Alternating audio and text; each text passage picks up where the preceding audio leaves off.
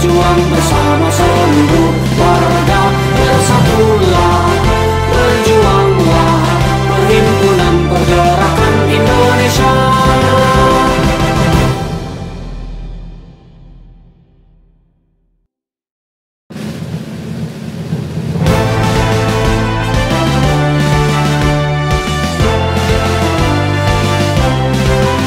Demi Nusantara maju sejahtera, untuk negeri damai bersaudara, bagi masa depan yang bercahaya, wajib berani diperjuangkan.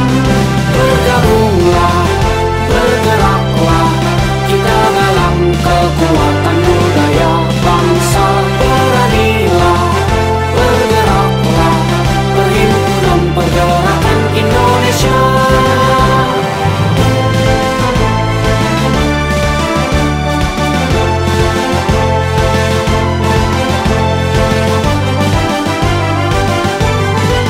Mari tegakkan Bhinneka Tunggal Ika, sedia satu dalam perbedaan, bersaudara tidak menyingkirkan, komitmen dan penuh kesadaran. Berhimpunlah, bergeraklah, kita berjuang bersama seluruh warga. Bersatu.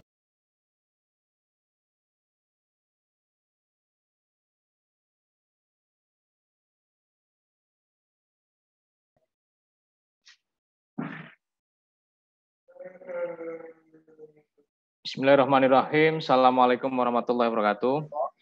Waalaikumsalam warahmatullahi wabarakatuh. Selamat sore, jumpa lagi dengan kita di Recording in progress. diskusi pergerakan.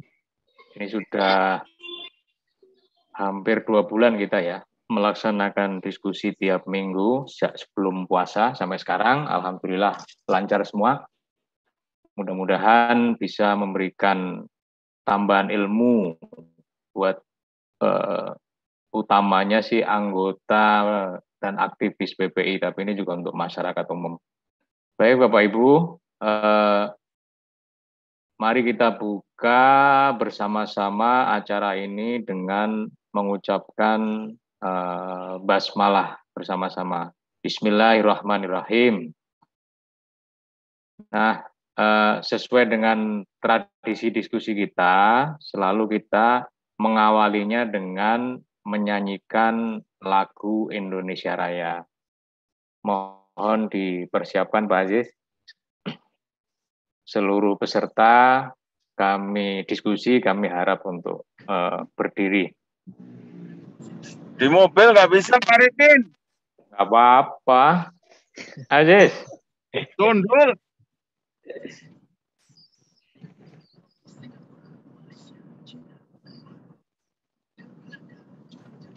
Kaosnya bagus Pak Ritin. Mahal Pak. Kapan disebar ke Malang? Nyanyi dulu Pak, ya.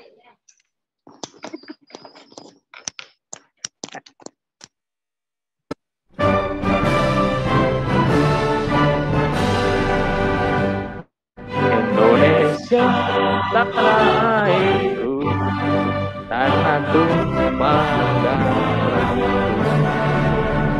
Di sanalah aku berdiri, jadi pandu Indonesia kebangsaanku, bangsa dan tanah airku. Maka kita bersatu, Indonesia bersatu. Hiduplah tanahku, hiduplah negeriku, bangsaku dan semuanya. Bangsa jiwanya, bangunlah badannya.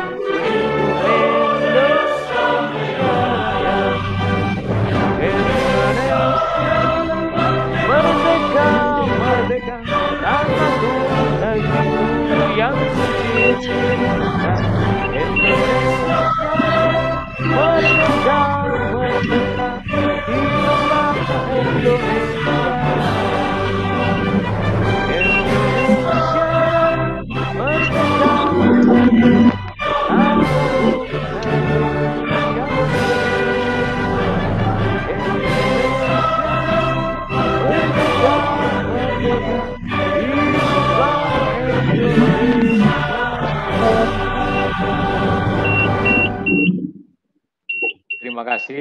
Silakan duduk kembali. Sebelum kita mengawali diskusi ini, ada sambutan terlebih dulu dari Presidium BIMNAS Pimpinan Nasional PPI, Bapak Sri Mulyono, bukan Sri Mulyani, Sri Mulyono. Ini Presidium BIMNAS PPI, salah satu Presidium BIMNAS PPI. Mas Sri udah gabung ya? Udah siap, oke. Monggo Mas Sri dimulai 5 menit aja Mas Sri ya. Oke. Boleh kurang, tidak boleh lebih. Terima kasih. Monggo silakan. Bismillahirrahmanirrahim. Assalamualaikum warahmatullahi wabarakatuh. Selamat sore semuanya, salam sejahtera. Semoga PPI selalu bersemangat, selalu jaya, dan siap menapak masa depan, berbakti kepada nusa dan bangsa. Bismillahirrahmanirrahim. Terima kasih atas kesempatannya untuk diberikan kepercayaan menyambut acara diskusi rutin setiap Jumat yang dilakukan oleh Perhimpunan Pergerakan Indonesia. Dulu ketika Mas Anas masih bebas, masih bersama kita, diskusi Jumatan ini juga selalu kita adakan setiap hari Jumat, rutin, di Rumah Pergerakan Duren Sawit. Dan sekarang mungkin sudah 2 bulan atau 3 bulan terakhir ini, diskusi ini mulai digalakan lagi, terutama oleh Bung SJA, Bung Arifin ini, yang sangat getol, yang sangat bersemangat untuk menggerakkan diskusi publik setiap hari Jumat. Kali ini saya dapat info, dapat berita dari Bung Arifin juga, bahwa judul hari ini adalah tentang PPN Sembako. Ini isu yang aktual, isu yang sempat menjadi trending topik dalam minggu-minggu terakhir ini. Dan isu ini membuat pemerintah menjadi sorotan yang menjadi pemerintah mendapatkan nilai merah. Meskipun ini baru wacana, belum menjadi sebuah kebijakan, dan boleh jadi wacana itu salah, opini itu salah, tapi pemerintah sudah diberikan nilai merah, atau setidaknya nilai D kalau dalam perkuliahan. Nah, ini perlu diluruskan, perlu disikapi, dan PPI sudah mensikapi dengan benar, yaitu dengan mengadakan dialog publik dengan narasumber yang sangat kompeten. Dari DPR ada, kemudian dari kalangan pemerintah ada, kemudian dari kalangan masyarakat juga ada. Satu lagi yang perlu PPI ke depan lakukan adalah dalam teori good governance itu selalu melibatkan 3 komponen, yaitu komponen pemerintah, swasta, dan civil society. Kali ini mungkin PPI sudah melibatkan pemerintah dan civil society, tapi swastanya perlu dilengkapi untuk diskusi ke depan. Bang Fauzi Amro dari DPR RI, terus narasumber lainnya nanti saya belum baca, saya yang kenal baru Pak Fauzi Amro, yang lainnya belum kenal. Kami ucapkan selamat datang, PPI mengucapkan selamat datang, PPI mengucapkan apresiasi yang setinggi-tingginya atas kesediaan para narasumber untuk memberikan ilmunya, berbagi ilmunya dan pandangannya, opininya kepada PPI dan seluruh masyarakat Indonesia. Mudah-mudahan diskusi ini akan memberikan second opinion, atau paling tidak memberikan wacana baru kepada masyarakat tentang apa yang sebenarnya terjadi dengan isu PPN untuk sembako. Ini perlu diluruskan, perlu dikaji, perlu didialogkan supaya terjadi supaya mendapatkan solusi terbaik buat bangsa dan negara ini. Selanjutnya saya mengucapkan selamat berdiskusi, selamat berdialog, dan sebagai Presidium PPI saya mengucapkan terima kasih sekali lagi, dan yang kedua mohon maaf apabila dalam penyambutan BPI ini ada kekurangan dan lain sebagainya. Terima kasih, selamat berdiskusi. Wassalamualaikum warahmatullahi wabarakatuh. Waalaikumsalam warahmatullahi wabarakatuh. Terima kasih Mas Sri Mulyono.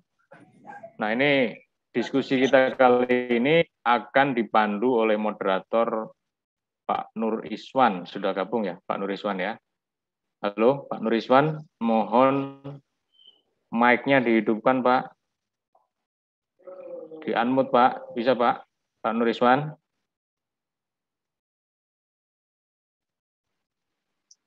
Halo? Kevin. Nah, udah ya. Silahkan waktu dan ke Pak Nur Iswan.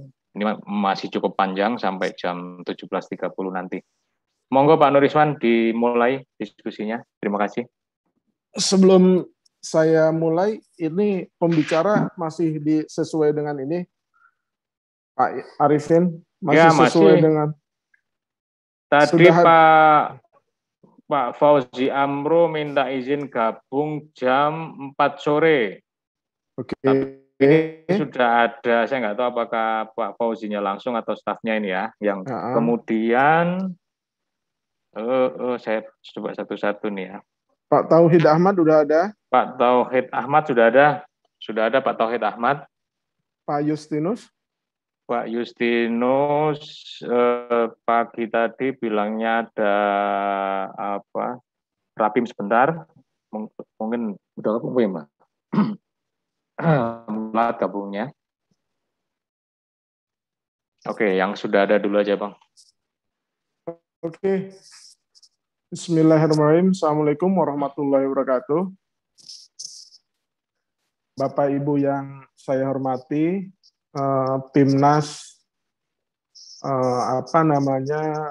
PPI yang juga saya hormati, Bapak Ibu semua, terutama para pembicara. Saya lihat barusan tadi ada notifikasi bahwa Pak Justinus juga sudah hadir. Selamat datang Pak Justinus. Cek suaranya Pak, sudah ada belum?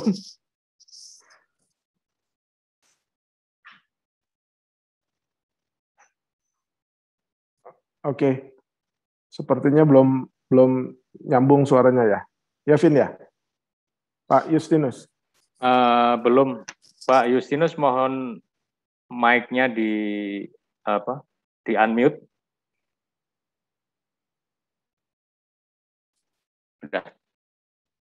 Udah Bang, silakan Bang. Oke. Bapak Ibu semua, terima kasih kepada para pembicara yang sudah hadir, terutama para peserta. Akhir-akhir ini kita punya wacana yang dalam tanda petik itu agak sedikit gaduh, ya kan, terkait dengan pajak sembako. Sebagaimana Bapak Ibu ketahui, sembako itu selalu menjadi barang yang sangat seksi karena barang strategis, sehingga apapun saja yang menyangkut 9 bahan pokok, entah itu tentang harga, panen, kemudian masalah pasca panen, atau curah hujan, itu selalu menjadi perhatian masyarakat, tapi juga perhatian pemerintah. Setidaknya di tahun ini ada 2 masalah terkait dengan sembako. Seingat saya, ketika pemerintah hasil rakortas itu menyatakan akan mengimpor beras, itu sempat gaduh juga tuh beberapa bulan yang lalu.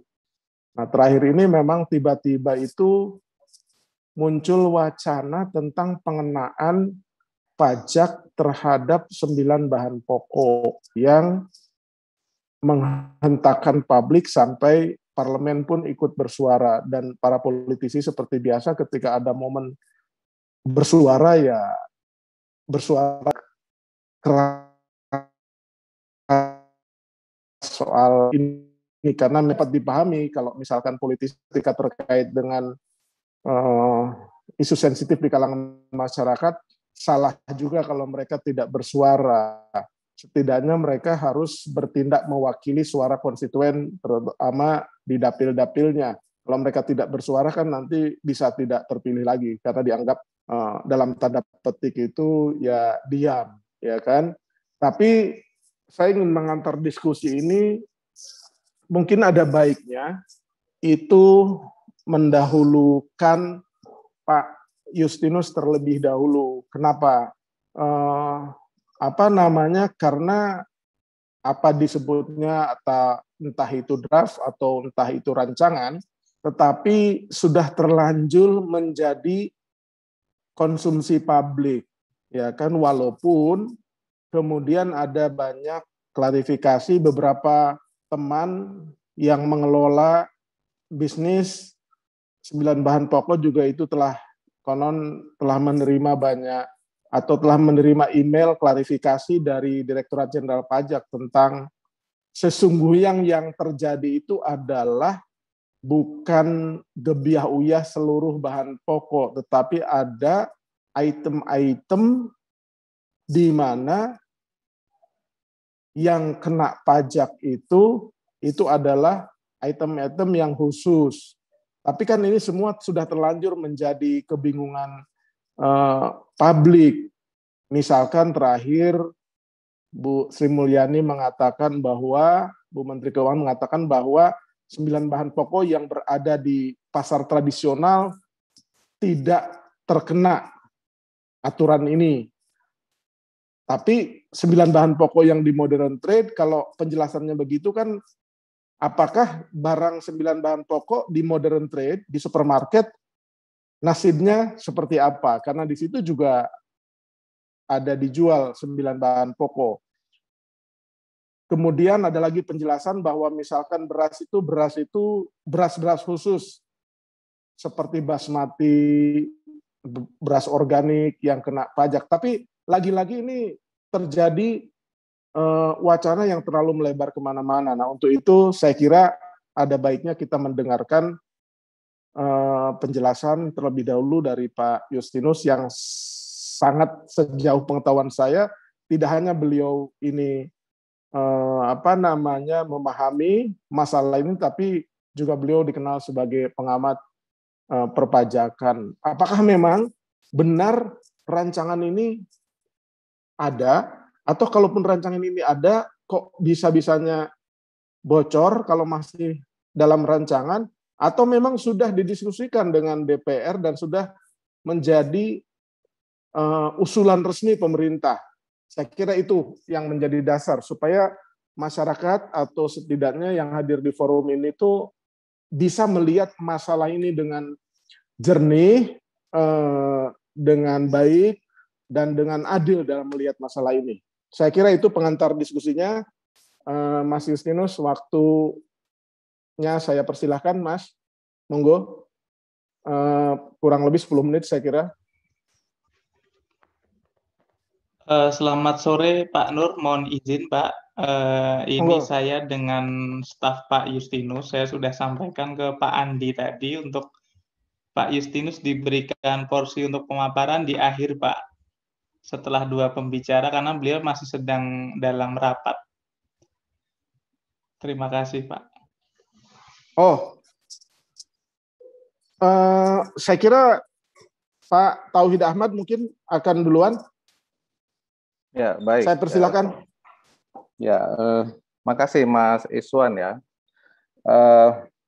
Saya harusnya di bagian akhir justru karena merespon apa yang disampaikan Pak Justinus, malah kebalikan begitu ya. Tapi nggak apa-apa. Soalnya mana duluan ya? Yang paling enak memang di bagian akhir. Bagian akhir. Karena kita mendengarkan tahu. Semua ya kan. Ini balik jadi kita istilahnya mencari celah dari apa yang disampaikan gitu. Ini nggak apa-apa kan nanti bisa didiskusikan lebih lanjut Mas Tauhid. Monggo Mas. Makasih ya Bapak Ibu sekalian. Saya akan coba share screen, boleh? Boleh Mas, monggo. Oke ya. Ini share screen saya.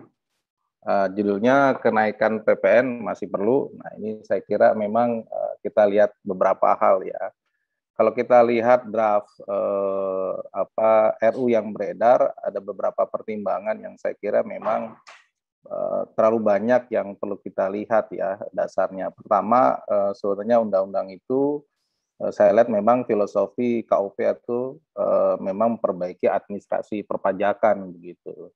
Namun seiring COVID ternyata ada dasar bahwa penerimaan perpajakan kita yang turun itu menjadi dasar menjadi dasar beberapa hal itu harus dilakukan sesuatu lah dari sisi pemerintah. Karena memang kalau kita ingat sampai 2023 batas defisit kita maksimal sampai 3%. Di tahun 2021 ini sekitar 5,7% dan saya kira di 2022 ya bisa at least 4%-an lah. Memang agak berat kalau misalnya tanpa ada upaya memperbaiki di sektor penerimaan negara, sementara batas defisit atau utang kita sudah dimaksimalkan di angka 3% di tahun 2023. Di sisi lain bahwa penambahan utang kita sudah sampai katakanlah 41-40% GDP total utang kita gitu. Jadi lumayan besar dan menurut saya ini beban berat perekonomian. Karena kenapa disebut beban? Karena peningkatan utang jauh lebih tinggi daripada penerimaan pendapatan negara maupun pajak itu sendiri. Nah, sebenarnya saya membuat PPT ini setelah Pak Justinus atau dari Pak Amro ya. Nah, kalau kita lihat memang trennya kinerja PPN, kalau kita lihat secara nominal sampai sebelum COVID, pada dasarnya udah turun begitu ya. Kalau kita lihat secara nominal memang naik, katakanlah 2012 itu sekitar 337 triliun, sampai sebelum COVID lah, itu sekitar 531,5 triliun ya, termasuk PPNBM di dalamnya. Tapi kalau kita lihat dalam, kita bandingkan dengan perkembangan GDP, sebenarnya ini mengalami penurunan yang cukup drastis. 2012 kita bisa 4,1, bahkan 2013 bisa 4,2, tapi 2019 3,4. Wajar kalau misalnya di 2020 ketika situasi ekonomi kita terkena dampak dari COVID, semua penerimaan negara drop begitu ya. Hampir 18% penerimaan pajak kita, di mana di dalamnya adalah PPN mengalami penurunan. Dan kalau kita lihat memang sumber dari PPN kita ini sekitar 40% penerimaannya dari barang impor, misalnya elektronik dan sebagainya, itu yang dominan ya, barang-barang konsumsi yang sebenarnya 40% dari barang-barang impor. Nah, ini yang saya kira menjadi catatan kita ketika melihat bagaimana kalau misalnya yang dari domestik atau dari luar, siapa yang sebenarnya harus dikenakan lebih tinggi. Jadi itu yang saya kira memang kinerja PPN kita menjadi catatan penting bahwa memang semakin memburuk. Nah, bagaimana kita bandingkan dengan negara lain, misalnya Vietnam tarifnya antara 5 dan 10, Thailand 7 dan 10 gitu, Singapura sekitar 7, Filipina 12, Indonesia 10, Malaysia 6. Nah, kalau kita lihat memang moderatnya rata-rata sebenarnya di angka 10%. Nah, kita nggak bandingkan dengan negara maju, tetapi dengan negara ASEAN yang saya kira peers to peers-nya lebih baik gitu ya. Umumnya negara berkembang, mungkin kecuali Singapura yang sudah negara maju. Nah, rata-rata kalau kita lihat dibandingkan GDP-nya, ya Indonesia sebenarnya masih lebih baik begitu ya, 3,5% di tahun 2018. Bahkan Singapura aja hanya 2,2 dengan tarif yang lebih rendah begitu. Malaysia ya tarif lebih rendah juga tidak menjamin bahwa peningkatan PPN itu terjadi, tetapi juga tarif lebih tinggi juga tidak menjamin peningkatan PPN itu terjadi. Misalnya Filipina itu 12%, PPN-nya hanya dapatnya 2,1% dari GDP ya.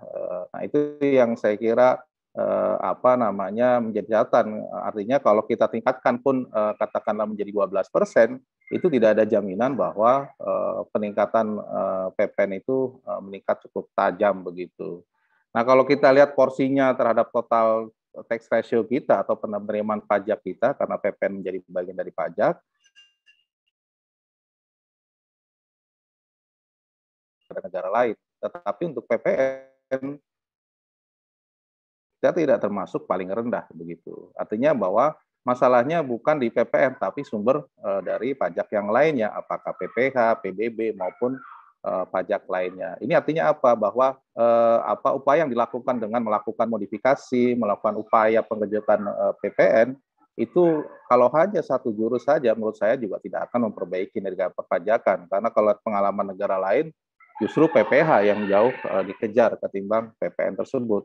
PPN itu lebih kepada simultansi dari konsumsi kita yang katakanlah sekitar 60% dari PDB begitu. Nah, ini yang saya kira menjadi catatan, dan kalau kita lihat katakanlah Vietnam itu mengembangkan juga skema multi tarif ya 5 dan 10, Thailand variasi 7 sampai 10 begitu, maksimal 10%.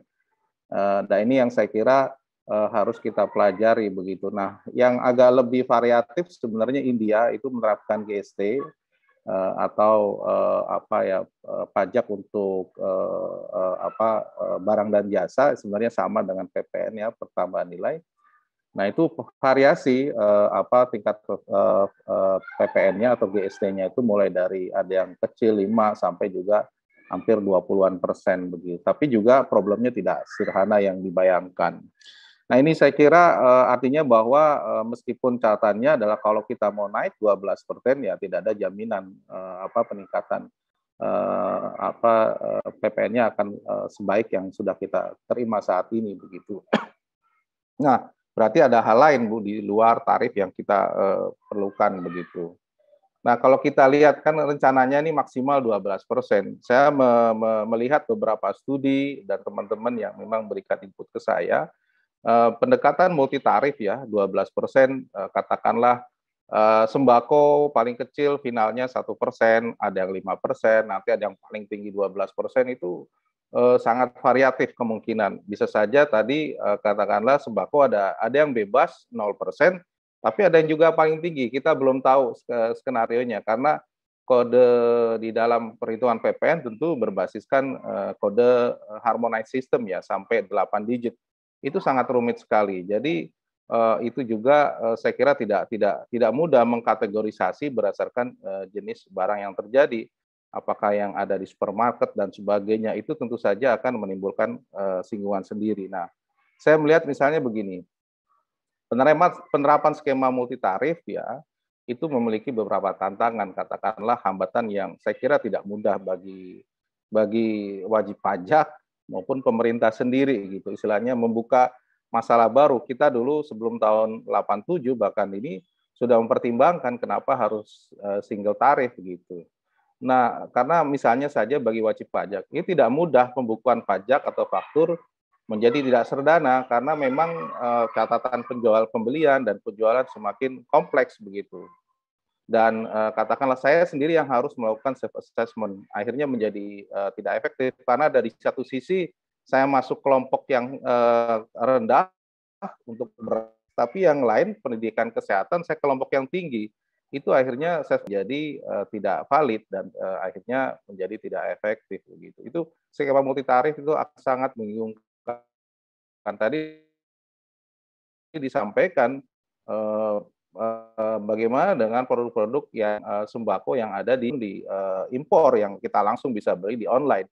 Perlakuannya seperti apa? Tapi kode HS-nya sama begitu, kode barangnya sama. Nah, ini yang saya kira perdebatannya panjang. Yang kedua juga bagi pelaksana ini kesulitan dalam mengaudit PPN benar-benar terjadi seperti apa begitu, baik untuk verifikasi persediaan, pembelian, penjualan itu sumber daya dan waktu terbatas, mungkin butuh banyak orang-orang di Ditjen Pajak. Jangan-jangan memang ini membuat administrasi justru jauh lebih lebih sulit bahkan lebih buruk gitu, karena ini membutuhkan orang yang lebih banyak dengan catatan bahwa memang tarifnya berbeda-beda. Kalau dulu kan tinggal lihat 10%, udah kelihatan apapun barangnya sama. Ketika multi tarif itu akan sangat kesulitan dalam mengaudit PPN ya, termasuk soal sembako. Yang kedua juga perlakuan yang berbeda antar kelompok barang itu akan menimbulkan sengketa pajak dan insentif. Siapa yang harus misalnya diberikan tarif lebih rendah atau tinggi begitu? Apakah berdasarkan harga misalnya, oh harga sembako beras ya yang di bawah 15.000 bebas, dia kena pembebasan. Tapi yang 15.000 sampai 20 atau sampai 30.000 kena PPN 1%. Kemudian yang di atas itu katakanlah sampai 50.000 per kilo atau lebih tinggi kena batas 5% begitu. Ini kan ini juga harus dipertimbangkan begitu, nggak mudah. Termasuk apa kita bisa bedakan produk impor gitu. Ini kan sebagian besar diincarnya yang produk impor dalam negeri. Nah, lalu apa mungkin terdistorsi dengan skema seperti ini? Termasuk membedakan apa kebutuhan pokok dan luxuries dalam perbedaan kelompok tarif yang lebih tinggi atau rendah. Jadi itu yang akan terjadi kita bayangkan di kemudian hari pemberlukan skema multi tarif tadi gitu. Ini bukan hanya untuk sembako ya, tapi juga untuk yang lain. Yang juga adalah bisa saja terjadi salah klasifikasi itu sangat tinggi. Baik di tingkat hulu di industrinya maupun di hilir konsumen wajib pajak, apakah bahan baku, bahan jadi atau produk campuran, ini bisa sangat mungkin terjadi untuk kelompok beras misalnya. Ini kan beras yang bahan baku setelah diolah menjadi produk turunan dan sebagainya, itu juga nggak mudah ketika memang multi tarif ini diberlakukan. Itu yang saya kira perlu dipertimbangkan begitu. Yang keempat juga tekanan atau lobby dari kelompok industri ini juga bisa jadi rent seeking. Kalangan industri akan dari sekarang ini mencoba melakukan lobby. Kalau bisa produk saya nih di makanan aja ya, wah ini besar sekali gitu ya. Trader-trader besar, saya akan lobby gimana caranya produk saya ini kena 0% atau maksimal 1%. Jangan sampai 5%, bahkan 12% gitu. Karena kalau konsekuensi ada kenaikan yang tadinya pengecualian tidak ada sama sekali, maka harga akan naik. Kalau harga akan naik, volume yang diperjualbelikan turun dan keuntungan pengusaha turun. Nah, pasti juga akan ada tekanan dan lobby dari kelompok industri agar katakanlah mereka akan merasa apakah ini adil atau tidak, termasuk apakah menguntungkan mereka atau tidak. Implikasinya apa? Justru penerimaan PPN akan jauh lebih berkurang gitu. Yang kelima tentu saja ada klaim atau restitusi yang lebih tinggi. Nih pasti karena akan ada klaim, merasa kemarin tidak kena PPN, sekarang kena PPN, tapi tarifnya berbeda-beda. Itu tentu saja akan membuat klaim pengembalian dan membebani administrasi perpajakan. Ini juga tidak mudah. Jadi saya ingin memberikan pemahaman dari sisi ini, bahwa ketika ada perbedaan tarif sembako yang sangat beragam, itu tidak mudah dalam prakteknya, baik untuk wajib pajak maupun bagi pelaksana aparatur pemerintah. Ya, meskipun mungkin ada peluang peningkatan PPN, tapi saya ragu bisa terjadi dalam waktu relatif cepat begitu. Nah, kembali ke pertimbangan sembako. Kenapa ini penting? Kalau kita lihat ya, ini saya menggunakan data Kemenq ya, belum diupdate. Sembako misalnya padi, kelapa sawit, ini tidak semua sembako ya, komoditas pertanian, beberapa sembako misalnya padi, buah-buahan, sayuran, itu sangat penting dalam perekonomian kita. Misalnya padi tadi, beras, itu kurang lebih 2,7% PDB. Jadi kalau misalnya terjadi gangguan dari segi harga karena peningkatan PPN ya, ataupun ada yang naik begitu, termasuk adanya impor, itu akan memberikan goncangan terhadap perekonomian. Besarnya apapun, tapi pasti akan menimbulkan perubahan yang luar biasa besar dalam perekonomian. Karena dalam struktur ekonomi kita, misalnya untuk sembako tadi itu sangat penting, sekitar 2,7% begitu. Jadi ini harus dipertimbangkan. Apalagi makanan, minuman, dan khususnya rokok, tembakau, meskipun makan minuman cukup besar ya, itu kontribusi dalam inflasi itu sangat tinggi. Jadi harus dipertimbangkan bahwa ada ekspektasi inflasi, ada real dan sebagainya, yang sekarang saja dia merupakan kontributor terbesar. Jadi memang harus hati-hati ketika berapapun sembako digoyang, itu pasti akan punya dampak yang besar, baik ke ekonomi maupun terutama juga ke inflasi. Termasuk juga di batas garis kemiskinan. Kita di Maret 2020 makanan saja itu 339 dari 471, itu hampir 70%. Jadi kalau itu digoyang, ada kenaikan apapun ininya batas bawahnya, itu berarti garis kemiskinan akan tinggi, akan naik lah. Nah, ketika penduduk kita sebagian besar pendapatannya berada pada level itu, berada dalam garis kemiskinan yang katakan dalam batas, maka otomatis garis kemiskinan naik, pendapatan relatif tetap, atau apalagi kondisi COVID, dan kita perkirakan belum tahu kapan selesai, maka otomatis katakanlah potensi penduduk miskin akan semakin meningkat begitu. Nah, ini yang saya kira harus hati-hati di makanan, bukan hanya beras ya, tapi banyak begitu. Ini yang harus saya kira perlu dilihat, bukan hanya padi, tapi juga yang lain saya kira berkontribusi. Nah, ini yang kita lihat pentingnya untuk melihat kembali posisi sembako dalam kenaikan PPN ini. Ya, kami melakukan simulasi perkiraan dampak ya, skenario, tapi ini single tarif. Kami belum melakukan multi tarif karena belum tahu skema multi tarif dari pemerintah mana aja yang 0%, 1%, 5%, maupun 12%, belum tahu. Jadi kita belum melakukan simulasi. Nah, ini skenario terburuk kalau misalnya semua naik dari 10 menjadi 12, exemption tetap begitu. Nah, apa yang terjadi? Kalau kita lihat upah nominal akan turun. Ya, kemudian juga inflasi akan sedikit turun. Jadi ketika awal naik tapi lama-lama terjadi deflasi karena akan terjadi penurunan permintaan sama seperti kondisi COVID sekarang gitu. GDP akan negatif gitu, konsumsi masyarakat juga turun, ekspor dan impor turun. Jadi dampak kenaikan PPN terhadap indikator makro secara umum itu akan negatif begitu. Ini kami melakukan simulasi menggunakan model computable general equilibrium. Meski memang ini ada katakan tidak menggambarkan secara real, tapi paling tidak kita dari sisi konstruksi ekonomi sudah akan kelihatan kalau misalnya kalau dampak kenaikan secara bersama-sama semua 12% begitu, itu luar biasa dampaknya besar. Bahkan ya bagi kelompok masyarakat di pedesaan maupun urban itu juga turun ya, di rural 1 paling bawah sampai rural 5 paling kaya begitu, itu kena dampak semua, hampir sekitar -5% pendapatan masyarakat, termasuk di urban 1, 2, 3 juga sama. Konsumsi masyarakat secara umum juga turun. Nah, bagi sektor tentu majority juga akan negatif, meskipun ada sektor-sektor yang katakanlah tidak akan ada positif, tapi juga negatif gitu ya. Yang memang agak positif justru di sektor pertanian dan sebagainya, karena mereka masih dibutuhkan meskipun ada kenaikan PPN terhadap seluruh barang dan jasa. Nah, ini yang saya kira menjadi catatan apabila memang benar-benar PPN dinaikkan sampai batas 12% begitu. Ya, mudah-mudahan kalau nanti multi tarif berlaku ada yang 0% dan sebagai persen, dampaknya tidak seburuk apa yang kami hitung. Tapi saya lihat ini memberikan apapun kalau dari situasi sekarang kenaikan pajak akan membuat perekonomian akan semakin buruk dan belum tentu akan meningkatkan pendapatan negara begitu. Nah, ini saya kira sudah banyak di teori ekspansi fiskal, teman-teman juga saling memahami.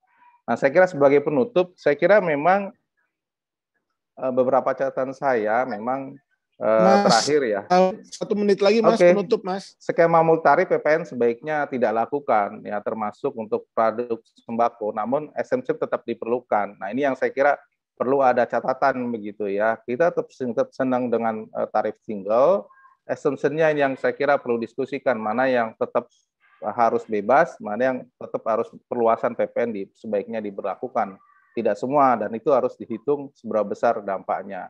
Nah, yang kedua adalah kita tahu bahwa selama ini penerimaan perpajakan kita majority dari karyawan ya. Dari 240 juta hanya basisnya sebenarnya dari 5,5 juta orang. Dan saya kira justru dari non karyawan terutama untuk PPH masih punya ruang yang tinggi. Itu yang tadi saya gambarkan bahwa ruang PPH-nya masih tinggi kita bandingkan dengan negara-negara lain. Kemudian ada juga loophole kebijakan, misalnya batas threshold 4,8 miliar untuk UMKM. Ini artinya bahwa banyak sebenarnya pengusaha-pengusaha yang sebenarnya kelas menengah itu membuat CV-CV atau perusahaan yang agar pencatatannya sebenarnya di bawah 4,8 miliar agar mendapatkan tarif pajak yang lebih rendah dibandingkan seharusnya. Termasuk loophole dalam pajak final yang 0,5%, saya kira memang dimanfaatkan betul, padahal realnya harusnya PPh sesuai dengan ketentuan yang sesuai dengan kondisi lapangan sebenarnya.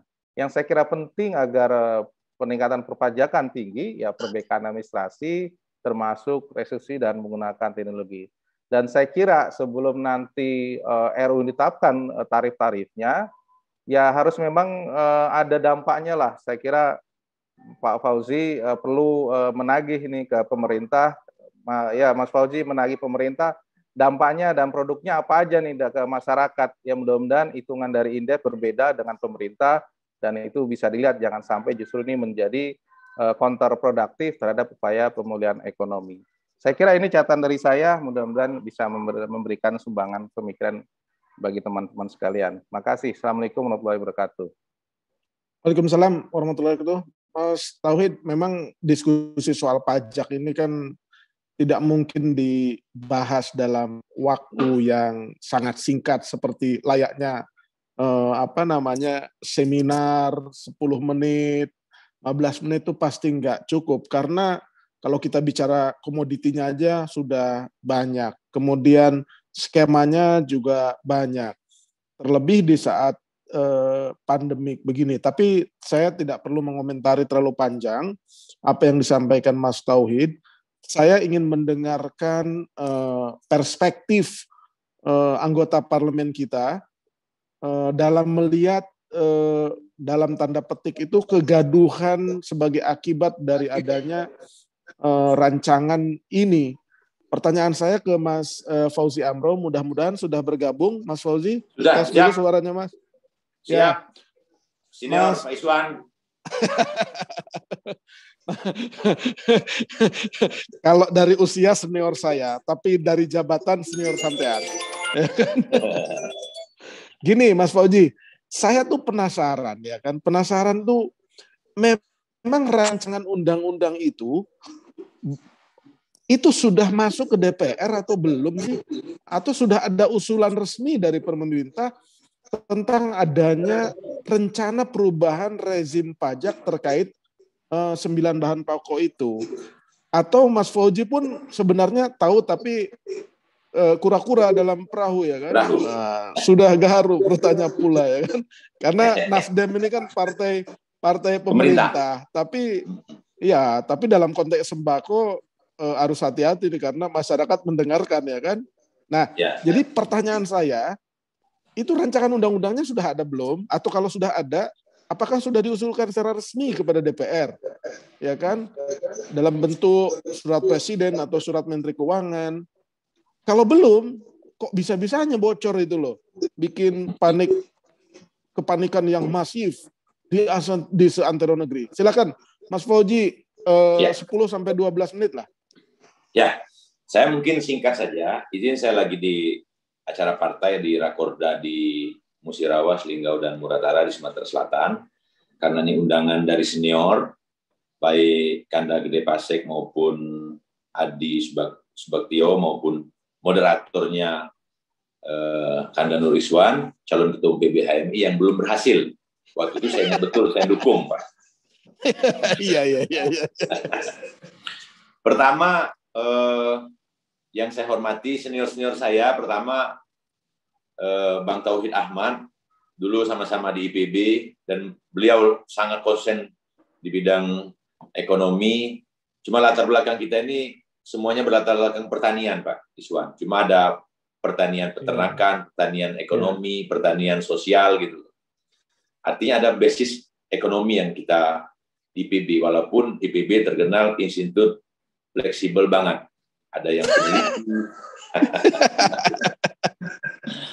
Institut fleksibel banget. Sekarang itu rezimnya rezim UGM dan rezim IPB lah pokoknya. Kurang lebih kayak gitu lah. Termasuk Mas Tauhid ini rezimnya IPB yang ada di Indef. Ada staf khusus atau staf ahli dari Menteri Keuangan, Pak Justinus Prastowo, sahabat saya juga, beberapa kali diskusi saya bertemu dengan beliau, dan seluruh rekan-rekan, sahabat-sahabat saya di Perhimpunan Pergerakan Indonesia, PPI. Saya yakin dengan tagline untuk Indonesia yang lebih baik.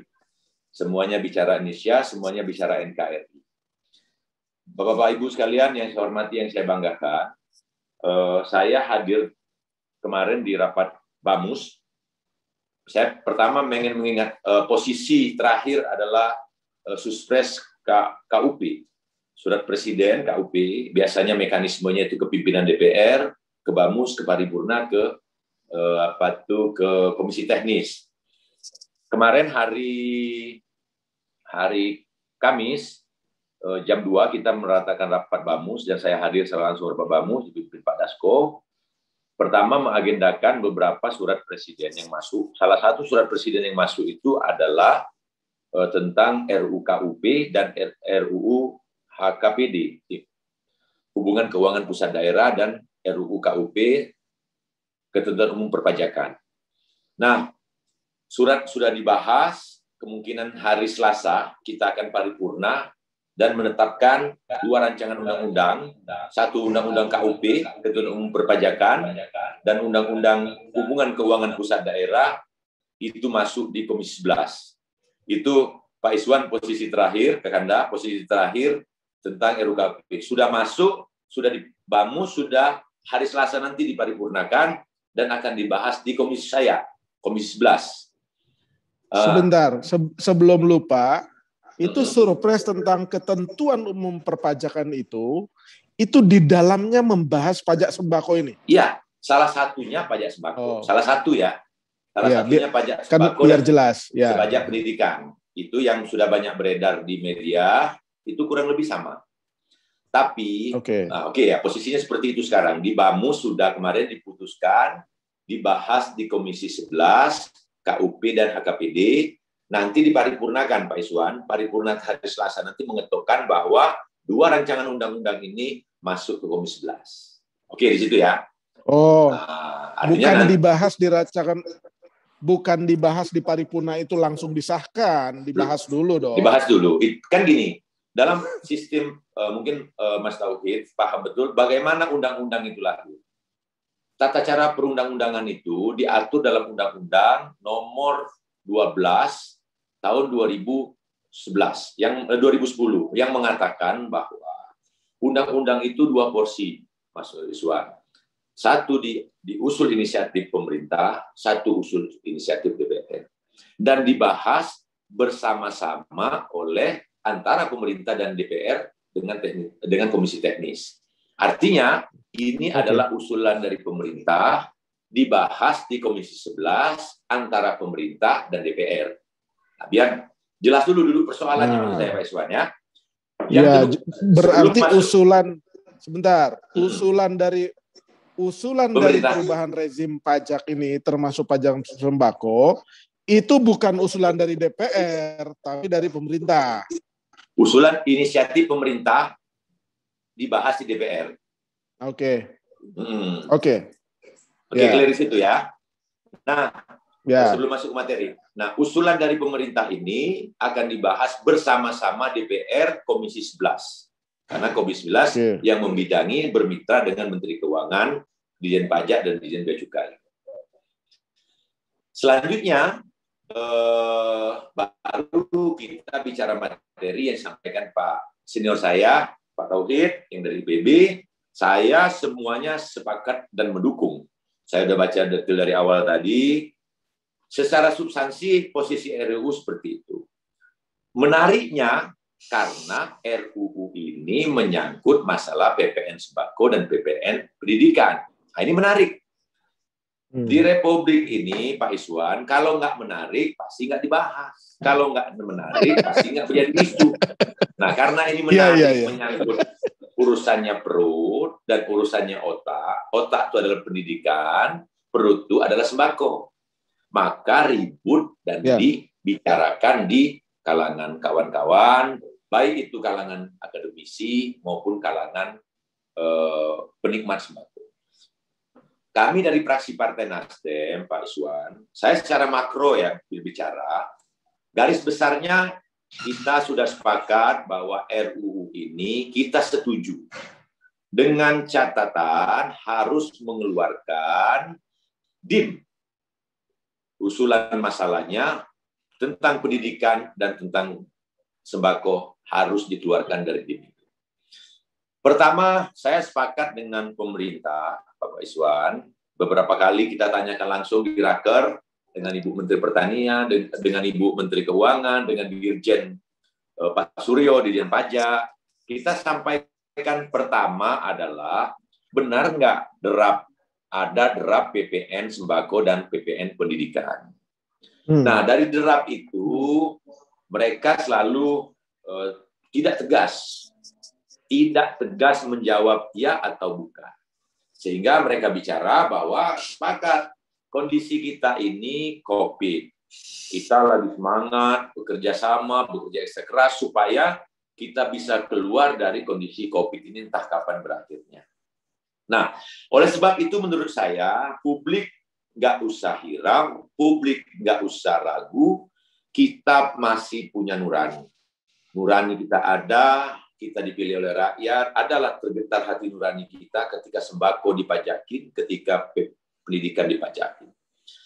Menurut saya, dua hal yang berbeda, Pak Tauhid, menggunakan data kenaikan PPN sembako, PPN pendidikan ini. Dalam rangka apa? Dalam rangka untuk menutup defisit. Menutup gap defisit. Pajak dan perpajakan itu target pemerintah 1.440 triliun. Pemerintah sanggupnya kurang lebih 1.000 triliun. Artinya defisitnya kurang lebih 444 triliun. Dari mana sumber defisit itu? Saya, apa yang disampaikan oleh Pak Tauhid tadi, begini kakak. Yang namanya defisit ini harus dicari Desember ke bawah ini. Untuk menutupi defisit tahun 2020. Rancangan KUP ini akan dipakai berikutnya di tahun jangka panjang. Untuk jangka pendeknya, tidak mungkin bisa menutup defisit gap penerimaan pajak ini, gap rasio penerimaan pajak ini dengan undang-undang KUP. Nggak mungkin, Pak Iswan. Nah, yang paling penting sekarang ini pertama adalah hampir seluruh fraksi menolak rancangan KUP tentang pendidikan dan kesehatan.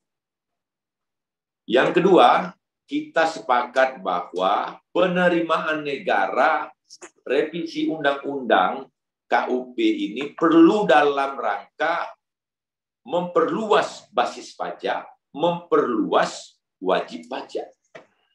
Ini berbeda, Pak Iswan. Apakah itu terletak dari PPN-nya, apakah itu terletak dari PPH-nya? Pak Iswan yang saya hormati, yang saya banggakan, cara yang paling ideal menurut saya sekarang ini adalah menyelesaikan sisa dan PR teks amnesti jilid pertama.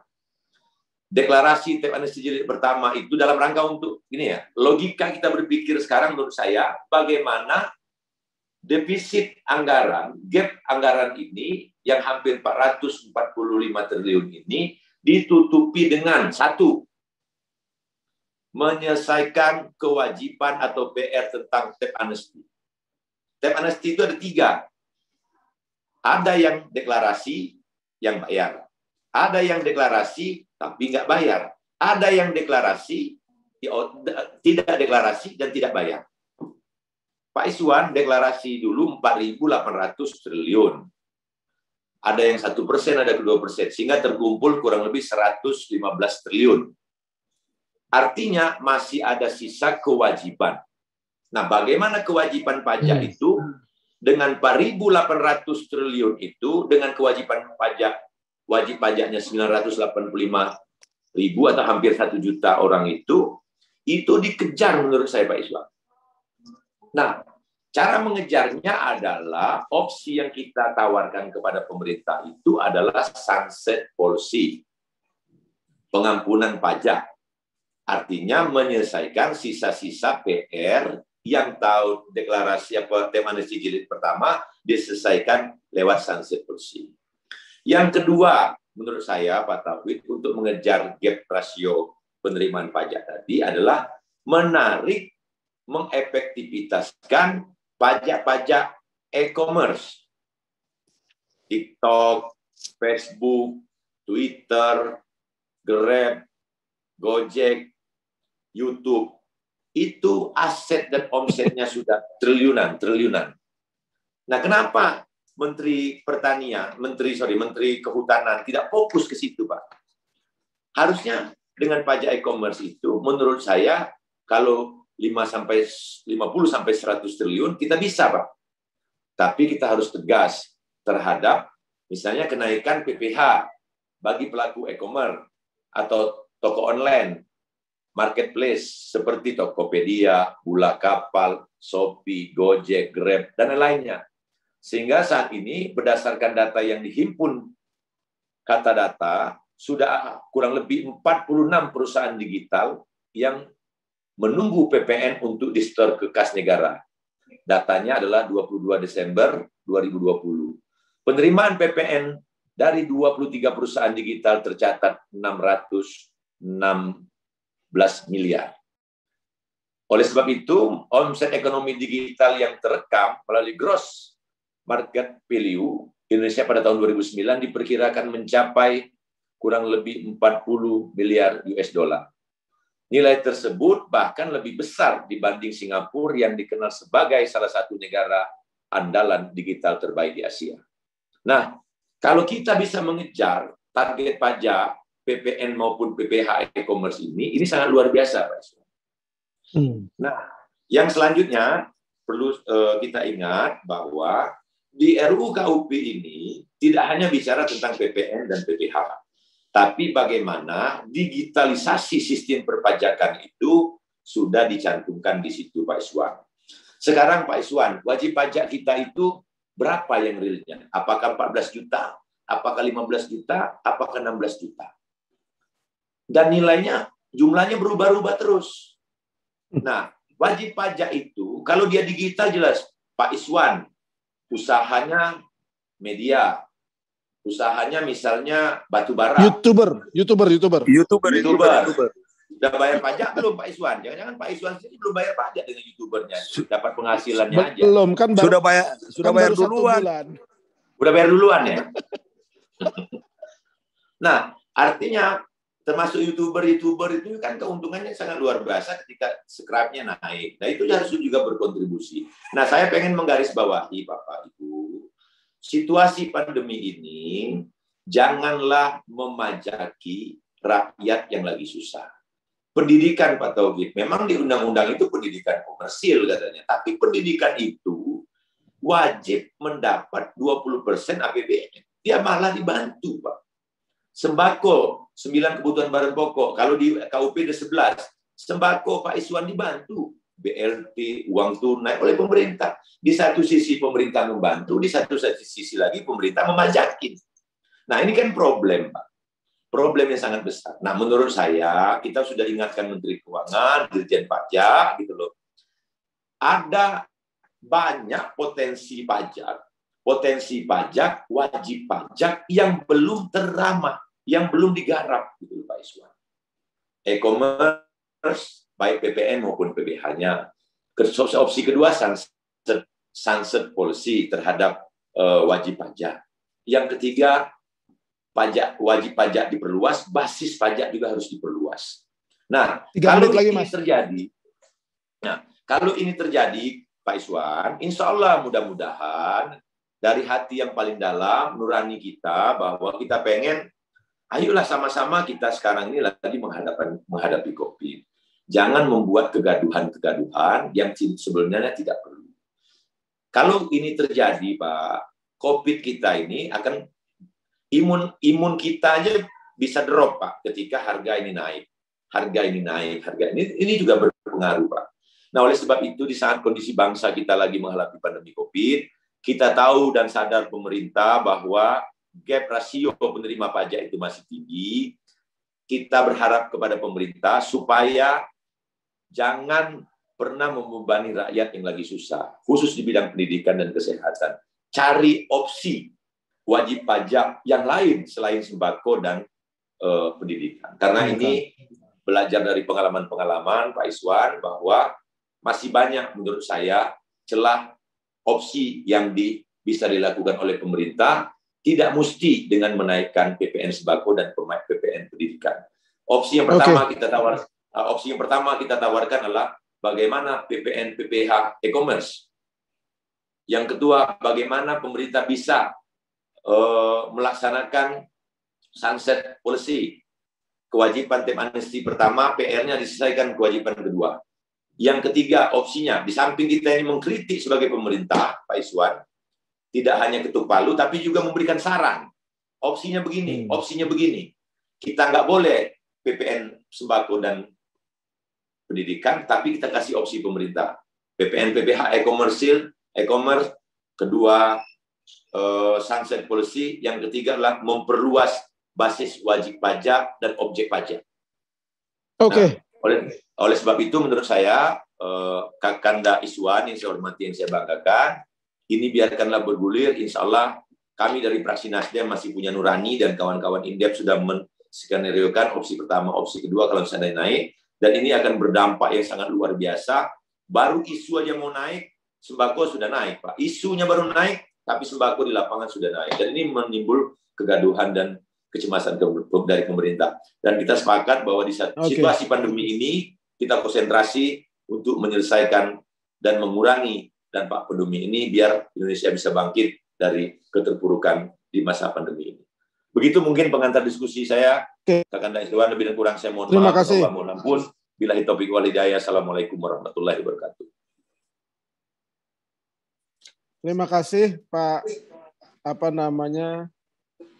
The Honorable Member of Parliament. Kalau di Barat itu dipanggilnya gitu. Yang mulia anggota parlemen, ya kan? Kalau melihat Pak Fauzi berbicara, ya kan, 50% seperti oposisi, 50% seperti pembela pemerintah, gitu kan. Jadi beliau sudah jernih memaparkan, artinya objektif dalam melihat persoalan, mengumandangkan nurani masyarakat, tapi juga ingin membantu pemerintah menemukan solusinya. Yang pasti ada istilah meme di sosial media itu, perusahaan kaya dan besar diberikan teks amnesti, tapi masyarakat kecil dibebani dengan pajak sembako. Baiklah, langsung kita ke Pak Justinus saja, tanpa berpanjang lebar. Pak Justinus, sudah Roger suaranya? Dites dulu, Pak. Iya, Pak Iswan. Ya, Assalamualaikum. silakan, Pak. Waalaikumsalam warahmatullahi wabarakatuh. Silakan, Pak, karena Baik. Tapi gini, kita sedang tidak mencari siapa yang salah, siapa yang benar, tapi mencari sebagai satu bangsa ini apa sih sesungguhnya yang salah ketika ini terjadi kegaduhan. Jadi jangan merasa sebagai terdakwa, Pak Justinus, di forum ini. Siap, Jadi kita sedang mencari tahu. Kira-kira artinya sudah jelas bahwa tadi berdasarkan informasi dari Pak Fauzi itu bukan isu lagi, Pak. Ternyata surprise-nya tentang RUU KUP itu ditandatangani oleh Menteri Keuangan dan sudah resmi. Jadi bukan lagi disebut bocor, tapi memang sudah resmi. Itu bukan kebocoran. Memang wajib kita bahas, Pak. Monggo, Pak, langsung, Pak. Baik. Supaya adil tidak 10 menit, Pak. 15 menit supaya adil. Baik. Karena yang lain 15 menit juga. Ya. Baik, Pak Iswan yang saya hormati, ada sahabat saya Pak Fauzi Amro, ada Mas Tauhid Ahmad, dan Bapak Ibu sekalian, Assalamualaikum warahmatullahi wabarakatuh. Selamat sore, Shalom, Om Swastiastu, Namo Buddhaya, Salam Kebajikan. Pertama, terima kasih banyak untuk rekan-rekan PPI yang telah mengundang kami untuk diskusi. Senang kami bisa terlibat dan mendengarkan banyak aspirasi masukan dari teman-teman semua. Ini forum yang sangat baik untuk menjaring masukan supaya kebijakan yang nanti akan diambil bersama dengan DPR dan seluruh stakeholders itu semakin baik, semakin sempurna. Tadi saya mendengarkan dari Mas Tauhid dan juga Pak Fauzi, masukan-masukan, kritik, sarannya juga bagus, valid, dan pemerintah mendengarkan dengan saksama seluruh masukan itu. Dapat kami sampaikan, Pak Iswan dan Bapak Ibu, teman-teman semua, pertama, pemerintah saat ini sedang fokus menangani pandemi, yang kita belum tahu kapan akan berakhir. Juga pemulihan ekonomi nasional. Maka menjadi kontradiktif kalau pemerintah yang sungguh-sungguh ingin fokus, bahkan sekarang berupaya keras untuk menangani pandemi, memulihkan ekonomi, justru mau menambah beban masyarakat. Itu jelas kontradiksi. Padahal saat ini pemerintah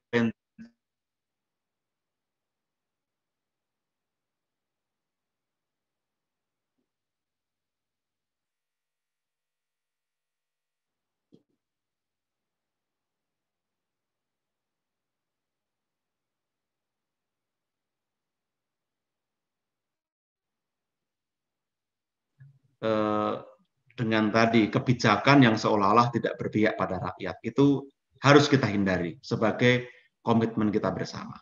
Nah, lalu terkait dengan apa yang saat ini saya pakai jaket merah bukan mewakili partai apapun, kebetulan ini jaket Arsenal ini.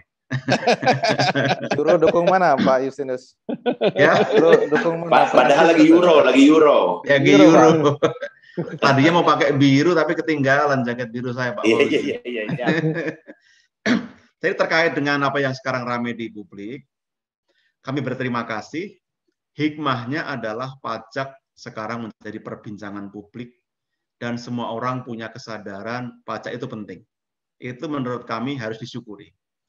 Nah, terkait dengan RUU, betul yang disampaikan pada 5 Mei, Presiden menyampaikan surpres yang berisi 2 RUU, ya, RUU KUP dan HKPD, Hubungan Keuangan Pusat dan Daerah. Surpres ini belum dibacakan di paripurna, sehingga belum dibahas sama sekali dengan DPR.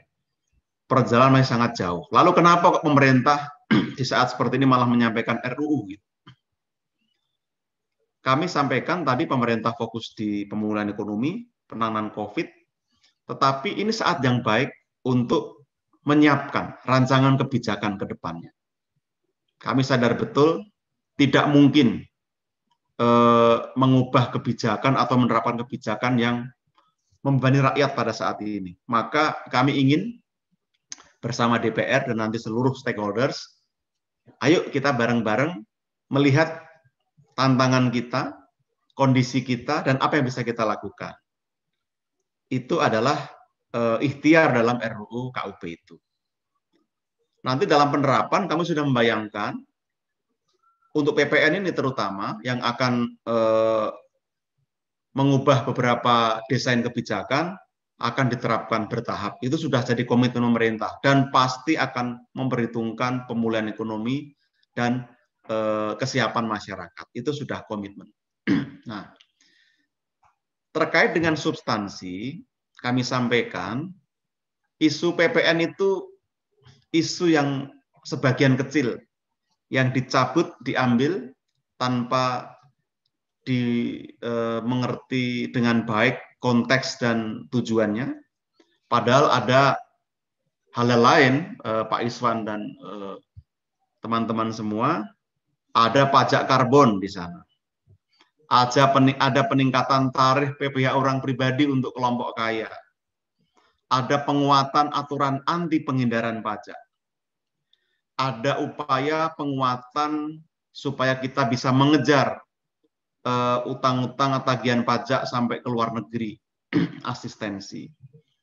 Ada perbaikan administrasi dan lain-lain, termasuk perluasan objek cukai dan sebagainya.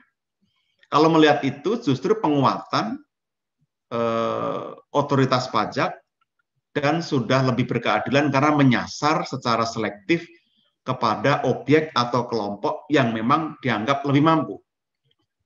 Nah, untuk PPN ini bagaimana? Saya perlu jelaskan. desain dari PPN ini secara keseluruhan adalah mempertegas konsep pajak atas barang dan jasa. Saat ini justru terlalu banyak pengecualian yang diberikan, sehingga menciptakan ketidakadilan. Kenapa? Karena ternyata dalam perkembangan zaman, banyak barang atau jasa yang semestinya dikenai pajak menjadi tidak bisa dikenai pajak karena undang-undang mengecualikan. Sudah sering kita dengar ya, kalau ini diskusi, jadi kita juga belum merumuskan nanti apa yang mau dikenai, apa yang tidak dikenai, itu nanti dengan DPR kita akan bahas. Tapi saya beri contoh, beras saja yang merupakan barang kebutuhan pokok, saat ini sudah banyak sekali jenisnya. Ini yang alumnus IPB pasti sangat paham. Ada beras murah, ada beras yang sangat mahal. Ada yang 1 kilo 10.000, ada yang 1 kilo 100 atau bahkan 200.000. Juga daging. Daging yang dibeli di pasar, termasuk daging ayam potong itu, nggak kena pajak wajar. Tapi daging kualitas super yang harganya 500.000, 700.000 per kilo, itu pun tidak kita pajaki saat ini. Jasa kesehatan, semua dikecualikan tanpa melihat ada jasa estetik yang mestinya bisa dikenai pajak karena yang mengkonsumsi kelompok tertentu. Termasuk dalam jasa pendidikan, itu ada jasa yang sebenarnya bukan pendidikan formal yang menjadi kewajiban, tetapi ada private, kursus, dan sebagainya yang mungkin sangat mahal, hanya bisa diakses kelompok tertentu, tetapi juga bukan objek pajak. Termasuk ada jasa pelayanan sosial, Pak Fauzi, dalam undang-undangnya sekarang. Pemakaman itu termasuk dikecualikan. Tapi sekarang sudah berkembang pemakaman-pemakaman mewah yang sebenarnya hanya bisa diakses oleh kelompok-kelompok tertentu misalnya. Nah, kami berpikir pertama-tama bukan ingin memajaki, tapi bagaimana kalau semua kita taruh dalam keranjang yang sama, baru kita pilih, kita pilah. Sehingga apa manfaatnya? Semua bisa kita catat dalam satu sistem. Akan ketahuan penjualan beras berapa, penyerahan jasa kesehatan, pendidikan berapa, yang memanfaatkan siapa, sehingga pengawasan bisa lebih baik.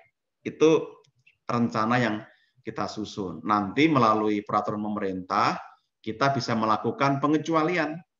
Tadi betul Pak Fauzi, mana barang kebutuhan pokok yang akan kita exclude sehingga tidak kena PPN? Mana jasa pendidikan yang akan kita exclude sehingga tidak kena PPN?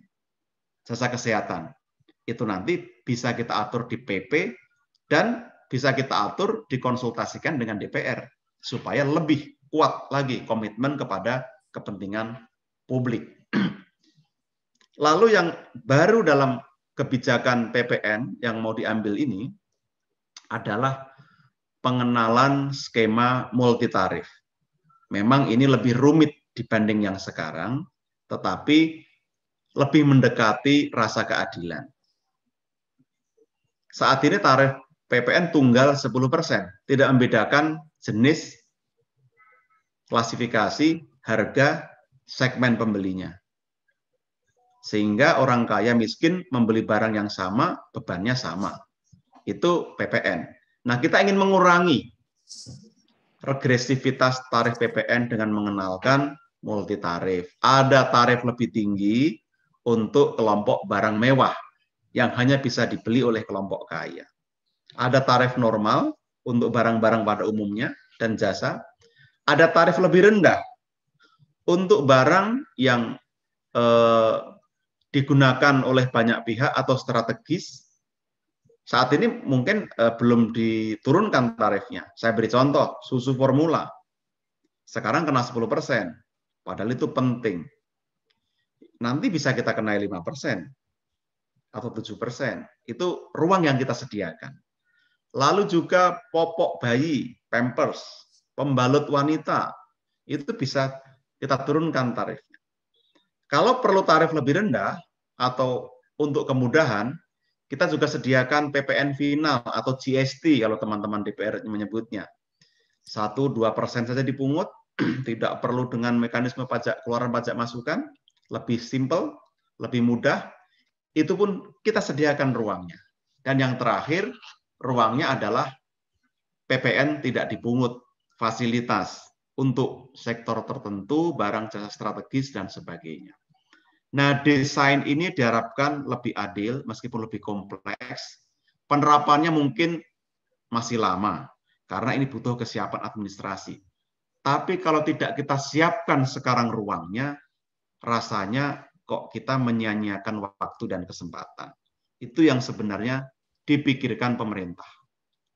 Nah, yang terakhir, kami ingin mengklarifikasi, Pak Iswan, Pak Fauzi, Pak Tauhid, dan Bapak Ibu, tak ada niat sedikit pun pemerintah untuk menambah beban masyarakat. Saya sepakat dengan Pak Fauzi, bahwa kita justru ingin mendukung bansos, subsidi, dan sebagainya yang tepat sasaran, itu komitmen. Tapi tantangan kita adalah kesinambungan fiskal. Pak Fauzi sudah menyampaikan dengan detail tadi, bahwa kita butuh optimalisasi penerimaan pajak. Apa itu sektor ruang yang ada, potensi yang ada, mari kita cari bersama-sama, kita putuskan, lalu kita eksekusi. Menjadi konsensus nasional kita. Tadi Pak Tauhid juga sudah menyampaikan benchmark dengan banyak negara. Saat ini lebih dari 127 negara, itu rata-rata tarif pajaknya 15,4%. Memang di ASEAN kurang lebihnya sama dengan Indonesia saat ini. Tapi kebutuhan kita mungkin lebih besar kalau kita ingin mengakselerasi pembangunan kita. Beberapa negara sudah menerapkan multi tarif, tapi pada intinya kita lebih ingin mengajak kita semua memikirkan. Kalau kondisi kita seperti ini, ke depan akan kita rancang seperti apa, sehingga bisa kita pikirkan dengan lebih baik. Pemerintah tidak ingin mengenakan pajak atas sembako, pendidikan, kesehatan, tetapi terhadap barang atau jasa yang sifatnya mungkin premium atau tidak semestinya dikecualikan, kemungkinan besar atau seyogianya itu bisa dikenai pajak. Hanya itu sebenarnya yang mau kita tata. Jadi tidak ada niat sedikit pun memajaki rakyat, apalagi di masa pandemi, itu tidak mungkin kita lakukan. Dan ini masih panjang, Bapak Ibu, karena masih akan dibahas dengan DPR, pasti akan mengundang semua pihak, jadi mohon nanti juga disampaikan masukan yang baik, tentu Panja nanti akan mendengarkan semua masukan itu. Apapun itu, rasanya baik dan bisa membawa kesempurnaan dan kemaslahatan kita bersama. Saya rasa itu penjelasan saya, nanti mungkin bisa kita diskusikan. Terima kasih Pak Iswan. Wassalamualaikum warahmatullahi wabarakatuh. Waalaikumsalam, Mas Justinus. Kalau Mas Justinus sudah bicara nih, kita larut untuk kemudian memaklumi keinginan pemerintah, ya kan? Tapi, ya kan ada catatan. Catatannya adalah, gini, sambil menunggu teman-teman mempersiapkan pertanyaan kepada Mas Tauhid, Mas Fauzi, Mas Justinus, pertama, itu momentum. Kalau dari sisi pemerintah, Mas Justinus tadi mengatakan bahwa ini adalah saat yang tepat dari sisi pemerintah.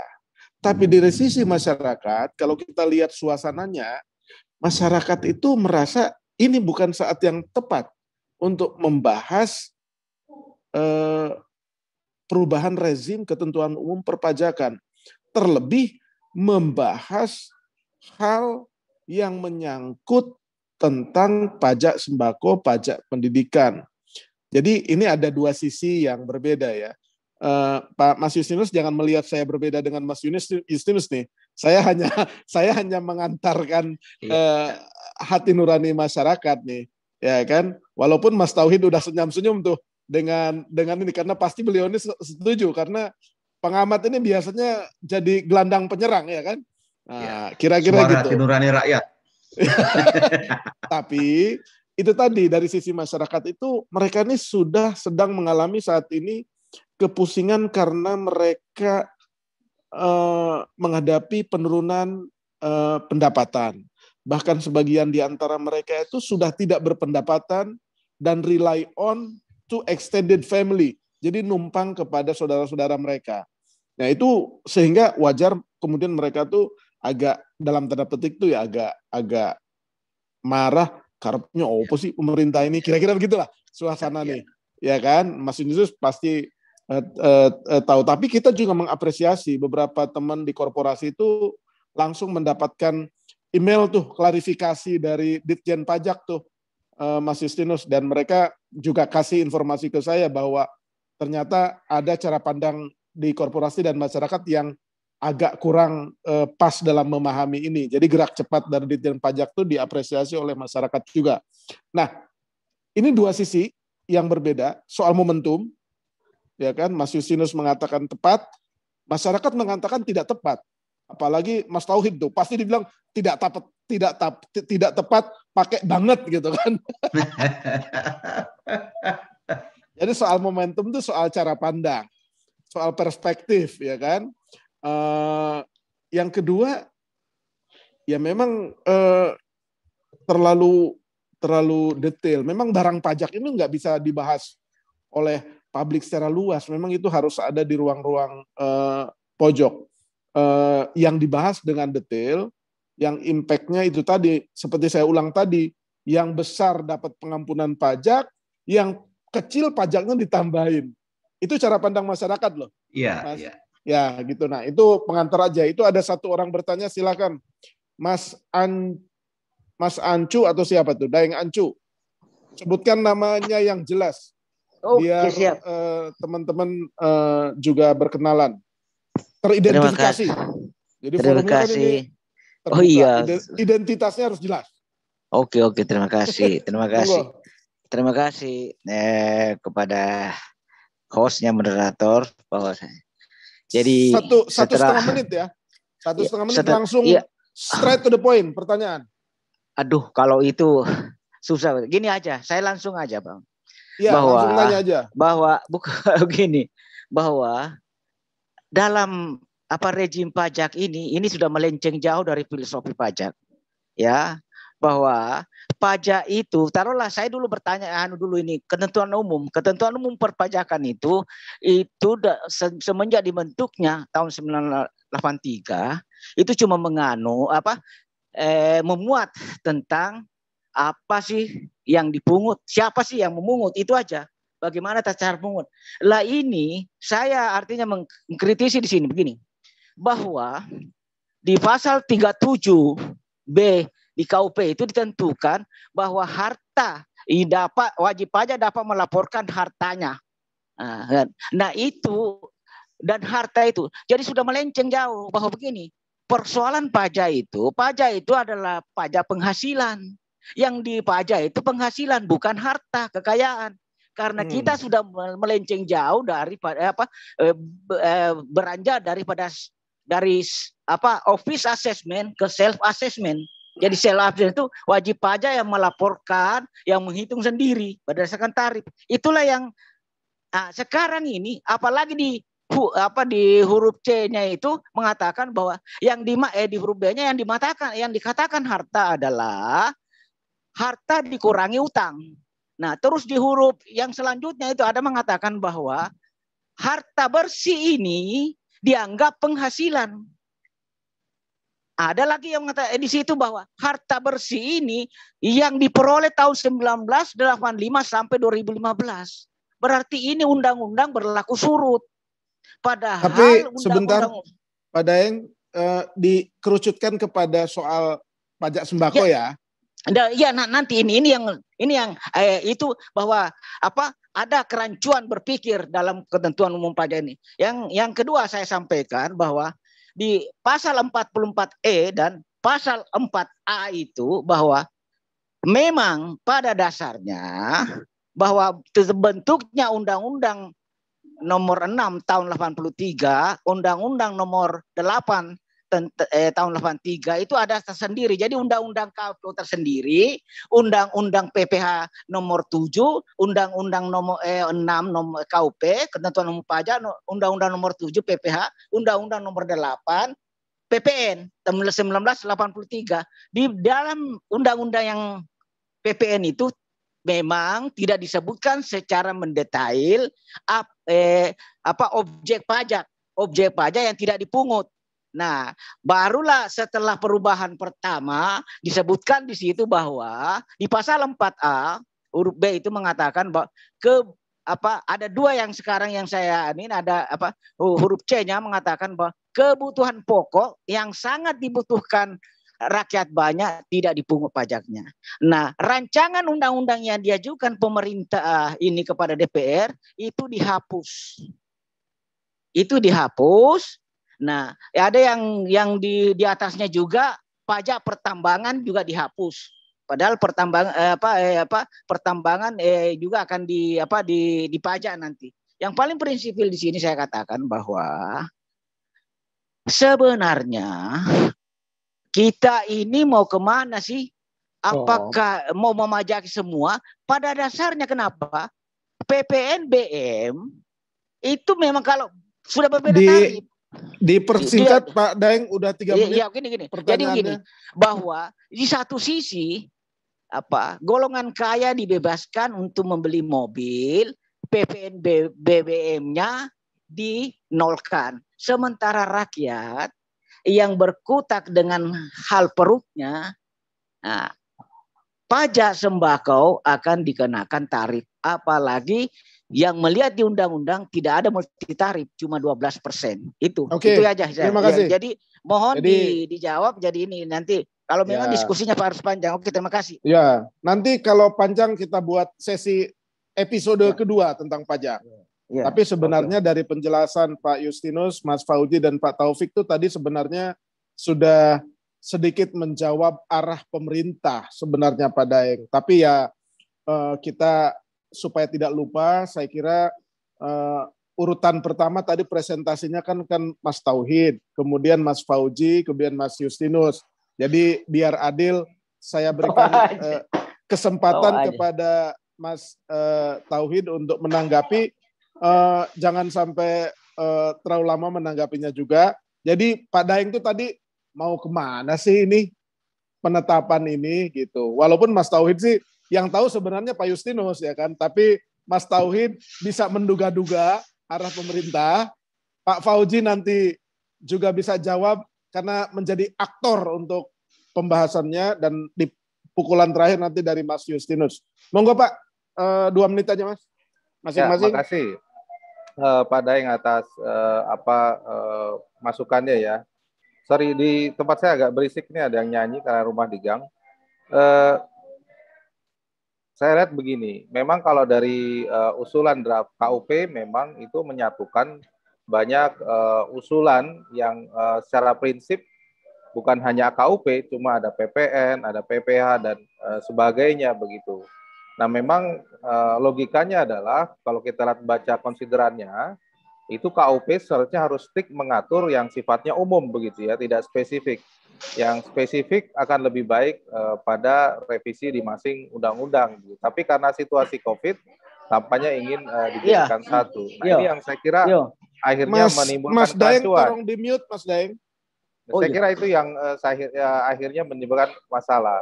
Yang kedua, saya setuju bahwa memang masih rancu bahwa dalam skema katakanlah bahwa ini single tarif, tadi disampaikan multi tarif. Kalau dalam draft yang ada memang belum kegambar skema multi tarif apa yang disampaikan oleh Mas Prasto ya, Mas Justinus.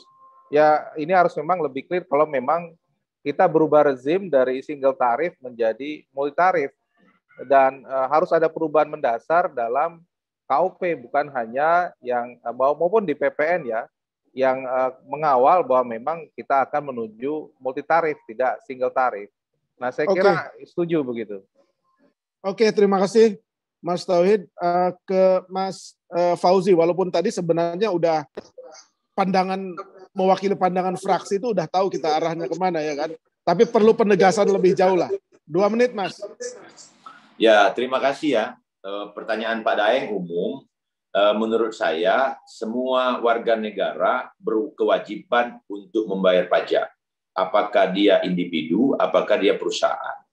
Nah, yang hari ini yang lagi terdampak, kita sepakat untuk semua membantu pemerintah menghadapi gap rasio pajak yang hampir 400 sampai 500 triliun. Nah, oleh sebab itu menurut saya butuh kesadaran kolektif dan bersama agar wajib pajak dan perluasan wajib pajak, apakah PPN dan PPH-nya akan dinaikkan, itu harus kita dukung bersama dengan catatan dari fraksi Partai Nasdem, dari kami sebagai anggota Dewan, janganlah membebani masyarakat dengan hal-hal yang sebenarnya tidak perlu. Saya sepakat dengan Pak Justinus, ini kita bicara tentang kepentingan masa jangka panjang. Ada premium, ada non-premium. Tapi di saat situasi kayak gini, kita harus melihat juga sensitivitas masyarakat. Kalau masyarakat itu lagi dihadapi pada kondisi pandemi, apalagi di situasi terakhir Pak Iswan mengatakan bahwa zona merah untuk Jakarta, Jawa Tengah, dan Jawa Timur. Nah, oleh sebab itu menurut saya, pertanyaan umum tadi, saya sepakat bahwa situasi krisis ini kita bersama-sama mencari opsi-opsi jalan penyelesaiannya. Tapi catatan kami tidak usah membebani masyarakat dahulu, karena situasi masyarakat lagi menghadapi COVID. Khusus KUP dan di Undang-Undang KUP ini tidak hanya bicara tentang pajak sembako dan pajak pendidikan, tapi bicara juga tentang objek pajak diperluas, wajib pajak juga diperluas. Nah, oleh sebab itu menurut saya, ayo sama-sama kita mengawal proses KUP ini supaya penerimaan pajak di masa-masa yang akan datang bisa sampai target, bisa maksimal, dan Indonesia bisa bangkit menghadapi krisis ini. Terima kasih, Pak Isman. Billahi taufiq wal hidayah. Assalamualaikum warahmatullahi wabarakatuh. Terima kasih. Ke Mas Justinus, minta tolong di-highlight lagi, walaupun mungkin tadi sudah dijelaskan, arah kebijakan pemerintah dalam Ketentuan Umum Perpajakan. Monggo Mas, 2 menit Mas. Baik, terima kasih Pak Iswan. Jadi memang betul bahwa KUP itu mestinya hanya berisi ketentuan umum, itu hukum formal. Tapi kita melihat memang ini ada kesempatan atau momentum yang baik ya untuk menyampaikan beberapa usulan sekaligus, terutama tadi kita ini larut dalam isu sembako, tetapi lupa bahwa di sini ada usulan-usulan yang jauh lebih penting. Penguatan anti penghindaran pajak, pajak karbon, perluasan objek cukai, lalu kenaikan tarif pajak orang pribadi. Itu kan sebenarnya menegaskan justru kita mau mengejar kelompok yang mestinya mampu, tetapi belum mau atau kurang mau membayar pajak. Nah, itu yang penting.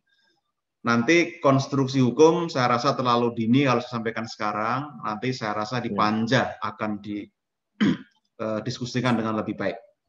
Nah, tadi ada juga yang melihat ini pajak atas harta macam-macam. Jadi kalau membaca konstruksi KUP nanti akan ketemu di sini juga berisi beberapa hal. Ada program peningkatan kepatuhan sukarela.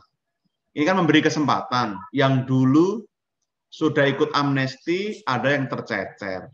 Yang dulu belum ikut teks amnesti karena pertimbangan tertentu, ya dipersilahkan untuk ikut tetapi bayarnya tarifnya tinggi, nggak rendah seperti dulu. Supaya negara juga mendapat kompensasi lebih dan bisa digunakan untuk warga negara yang lain. Termasuk yang tahun-tahun sekarang kalau mau ikut silahkan tetap bayar normal. Itu diapresiasi oleh pemerintah. Jadi ini bukan teks amnesti dalam pengertian tahun 2016. Kenapa basisnya harta? Karena sekarang sulit kalau orang disuruh ingat-ingat penghasilannya dulu berapa. Penghasilan itu akan jadi konsumsi atau jadi harta. Konsumsi kita anggap hilang, tinggal hartanya, maka basisnya harta. Itu saya rasa klarifikasi terkait dengan itu. Nah, tentu kita sepakat, kita mau penguatan basis pajak, perluasan basis, penguatan administrasi, keadilan, dan lain-lain. Mengenai timing, memang sekarang ini dirasakan waktu untuk merumuskan rancangan kebijakannya. Implementasi, saya rasa pemerintah DPR sepakat. Tidak harus sekarang. Terutama untuk hal-hal yang sifatnya sensitif atau hal-hal yang sifatnya memang sangat terkait dengan kebutuhan masyarakat banyak. Tapi tadi pajak karbon, lalu perluasan objek cukai, termasuk penguatan anti penghindaran pajak itu bisa langsung diterapkan dan bisa langsung segera untuk menambah penerimaan negara. Itu mestinya bisa cukup jelas. Lalu saya sekaligus klarifikasi nih, Pak Ahmad Baihaqi juga di chat menuliskan. Contoh susu formula itu kan begini. Kalau susu skim, Sarah juga kena pajak kan. Susu segar sudah memang tidak kena pajak. Susu segar itu dikecualikan. Dia dianggap barang kebutuhan pokok.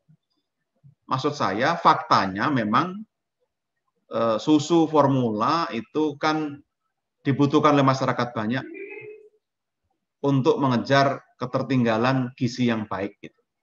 Ya kalau itu barang yang dibutuhkan silahkan, kalau mau diturunkan pajaknya kita sepakati, rasanya juga baik buat rakyat gitu kan. Itu contoh saja. Bahwa nanti ada yang lain-lain silahkan, dan rasanya itu baik, kita exercise terus. Karena di pajak itu berlaku begini, semakin sederhana itu makin tidak adil. Tapi kalau mau simpel ya tidak adil. Tapi kalau mau adil mesti kompleks. Ini tantangan dalam sistem perpajakan. Nah justru kita ini mau mengurai kompleksitas, mulai pelan-pelan didiskusikan supaya bisa merumuskan dengan lebih baik. Saya rasa itu Pak Iswan. Izin.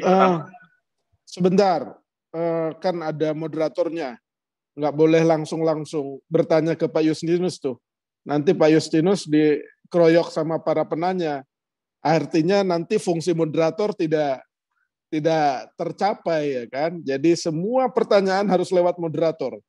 Dari forum ini terpaksa saya jadi diktator ya kan. Setuju. Kalau enggak nanti semua mencuri di tikungan langsung bertanya ke Pak Fauzi, ke Pak Taufik, ke Justinus. Jadi forumnya nggak berjalan dengan baik. Yang kedua, ini yang bertanya ini mulai banyak karena mungkin isunya seksi. Tapi sekedar mengingatkan saja bahwa waktu kita terbatas, sebenarnya di jadwal itu hanya sampai pukul 17 ya Mas Arifin ya. Tapi ya saya harus mohon izin dulu, kita tambahlah toleransi barang 15 menit ya. 15 menit, tapi saya mohon juga nih kepada para penanya. Para penanya itu jangan bercita-cita menjadi pengganti narasumber. Langsung saja bertanya, 1 menit, pertanyaannya apa? Tidak perlu dipakai penjelasan panjang. Silakan, Mas Barok. Baik, terima kasih Pak Moderator. Pak langsung Nurisman. Pertanyaan ya. Langsung pertanyaan. Ya. Menurut saya, sampai kapanpun yang namanya sembako jangan sampai kena pajak. Karena ini melibatkan petani. Petani kita ada sekarang pun jumlahnya tinggal sedikit, tinggal 33 juta orang. Nah, ini kalau bahan pangan dipajakin, saya khawatir nanti kita menjadi petani kita semakin berkurang, Indonesia tidak menjadi negara yang berdaulat pangan dan kita tergantung pada impor. Kemudian menurut saya sembako itu sebenarnya justru harus disubsidi. Oleh karena itu sebenarnya sembako harus disubsidi, bukan malah dipajakin. Yang ketiga, ini tadi Pak anggota DPR menyatakan bahwasanya sekarang ini sembako mahal. Untuk sekarang adanya isu sembako dipajakin saja, itu kami yang di desa itu harga beras turun, tetapi tidak ada yang beli. Jadi ini baru isu sudah sedemikian besar dampaknya. Jadi apalagi kalau nanti seumpama sembako ini benar-benar dipajakin. Yang kedua, yang ketiga. Keempat itu. Keempat udah nih. Ya. Yang keempat, ini tadi Pak Justinus mencontohkan bahwasanya bahan-bahan pangan kita sudah beranjak ke beberapa hal yang premium. Nah, itu mungkin yang dijadikan pemikiran untuk menjadi memberikan PPN di bahan-bahan premium. Tapi Pak Justinus, semua bahan premium itu awalnya dari mana sih? Semuanya dari petani, Pak. Nah, kalau premium ini nanti dipajakin, emang industri menekankannya gimana? Ya harga beli ke petani. Dipersingkat, Mas Barok. Itu semuanya sudah singkat. Jadi silakan dipertimbangkan. Jangan sampai ini undang-undang nanti dibuat dengan tidak pertimbangan baik, itu kemudian digagalkan lagi sama MK, kan buang-buang waktu lagi. Terima kasih. Terima kasih. Assalamualaikum warahmatullahi wabarakatuh. Saya dari 4 poin tadi saya nunggu pertanyaannya, ternyata bukan pertanyaan tapi pernyataan atau aspirasi. Tapi mungkin ada baiknya juga ditanggapi. Sekarang kita muter. Kalau tadi yang jawab duluan itu Mas Tauhid, sekarang Mas Justinus dulu saja menanggapi pernyataan-pernyataan dari Mas Barok tadi. Mas Justinus, monggo.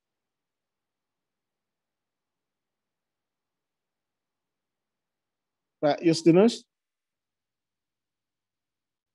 Halo Pak? Maaf tadi internet saya putus. Ya. Jadi tadi ada 4 poin, ya kan. Pertama, kata Mas Barok itu bentuknya 4 poin ini sebenarnya pernyataan atau aspirasi. Ya, saya tambahin tanda tanya aja di belakangnya. Apakah mungkin pajak sembako sampai kapanpun tidak dikenakan pajak? Yang kedua, disebut premium itu yang kena pajak, tapi awal mula lahirnya premium itu ya dari bahan baku juga, gitu. Kira-kira saya kira yang penting tuh yaitu yang terkait dengan sembako itu. Monggo, Mas. Baik. Ya, kita sepakat barang kebutuhan pokok di undang-undang itu nggak ada sebutan sembako ya.